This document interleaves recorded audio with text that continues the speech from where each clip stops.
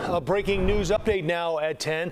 Unconstitutional. That's what a federal judge downstate said about Illinois' ban on assault weapons. The judge's order doesn't take effect for 30 days, and the state has already filed an appeal.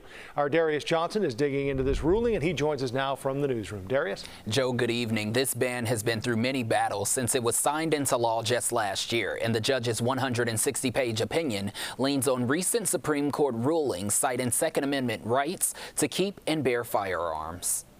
A federal judge in downstate Illinois overturned the Illinois ban on semi-automatic weapons. It bans AR-15 style rifles and similar large-capacity magazines and attachments, and some gun advocates challenged it.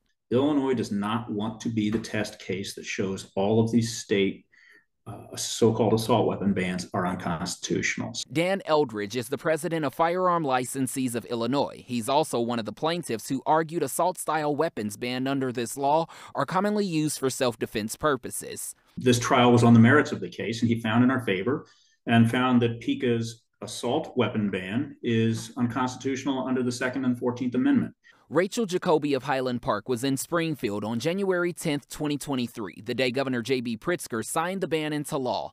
It was July 4, 2022, when a man with a high-powered rifle opened fire on an Independence Day parade, killing 7. This ruling is a slap in the face to every single person in Illinois who's been affected by gun violence, because those of us who have been personally affected by gun violence know the pain and the trauma that comes from experiencing this. In a statement, Governor J.B. Pritzker said in part this law was enacted to and has protected Illinoisans from the constant fear of being gunned down in places where they ought to feel secure.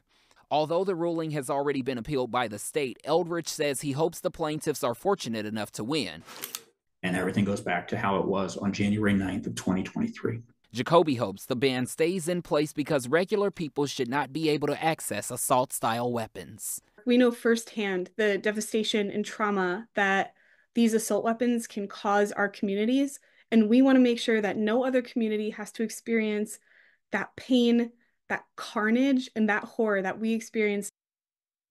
Back in July, the Supreme Court declined to review this case and others challenging the law.